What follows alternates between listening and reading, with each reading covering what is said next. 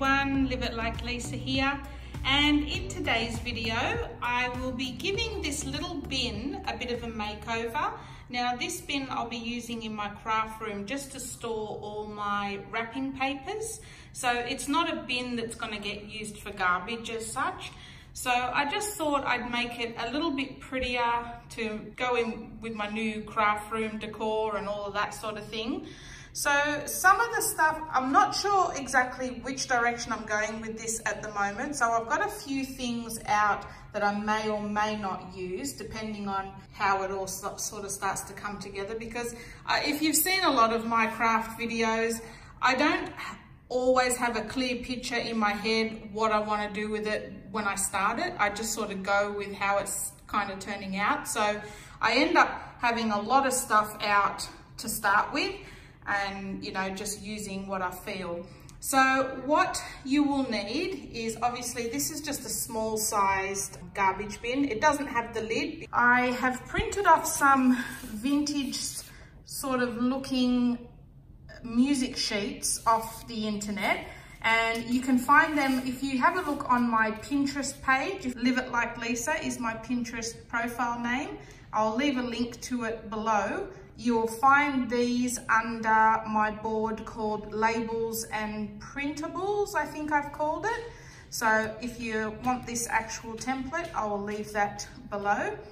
So we've got a few sheets of music that I have a selection of feathers, lace, flowers, ribbons, trim, all the different things, as well as some beads that I think I may use depending on which way I go, and a dreaded glue gun and some glue sticks. I absolutely loathe hot glue guns, so if I can avoid using it, I will. I have a feeling I may need it in this project. So this is all the stuff I'm starting with, and let's jump straight in. Okay, so first thing, I've just given the bin a wipe down just to get any dust and dirt off it. Next, I'm just gonna mix a little bit of the glue with some water, just so it's not so thick.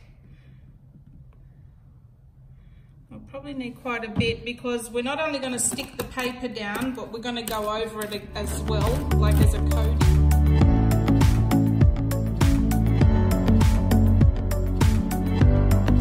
Okay, so next I'm just going to trim the paper, just where you can see where the actual vintage coloured paper starts and where the white starts. So I'm just going to cut that out. I might actually get my paper trimmer to do that. It'll be a lot quicker.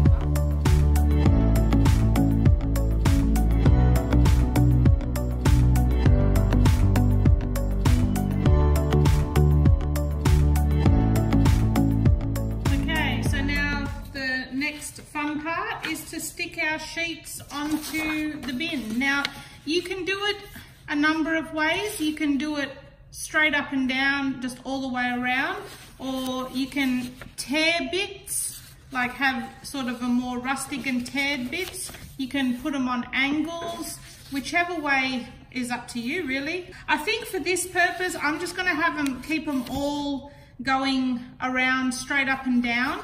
I was gonna sort of stagger them and make them look different, but I just think it's going to look a little bit too busy, especially since the music sheet is quite busy itself. So I think for my bin, I'm just going to stick them straight up and down all the way around, and I'm going to start, like I'm not going to start obviously like that, because you need a bit more of an edge for the paper to stick down properly. So I'm going to probably start about here, stick that piece down, and then do the next sheet going around that way. So you've got a bit of a flap down there and a bit of a flap down there, so it sticks smoothly. Now, just one tip whenever you are gluing paper onto something, I like to put the glue onto the paper rather than onto the thing you're sticking it to. So when you put your glue on, it's going to wet the paper, which in turn will relax the fibers in the paper and allow the paper to expand to whatever size it's going to be. When you stick it on your actual item, you'll find there'll be a lot less wrinkles. So that's just my little tip. So I'm putting the glue on here. You want to be pretty generous with your glue. make sure, well, that's probably way too generous. Make sure you get all the edges.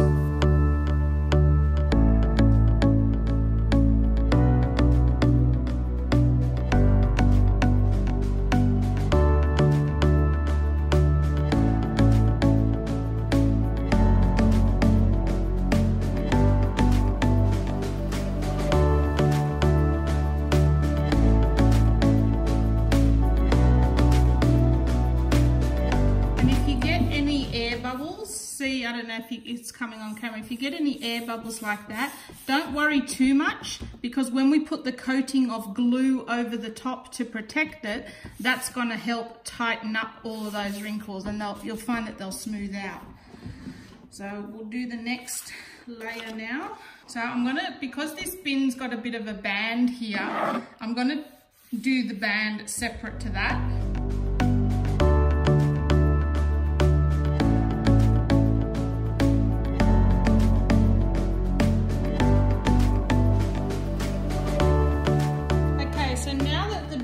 Is coated, like you've got all your paper on the bin, you're going to go over the entire bin with the glue again.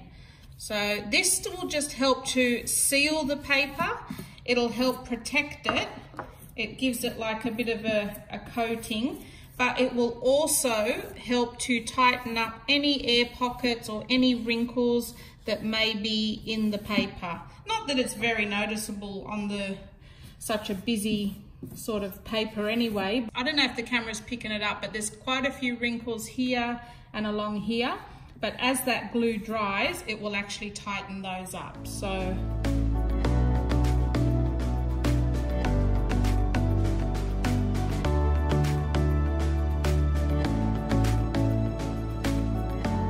we'll just let that completely dry now, and hopefully all of those wrinkles will tighten up once the glue dries, and then we'll get into decorating.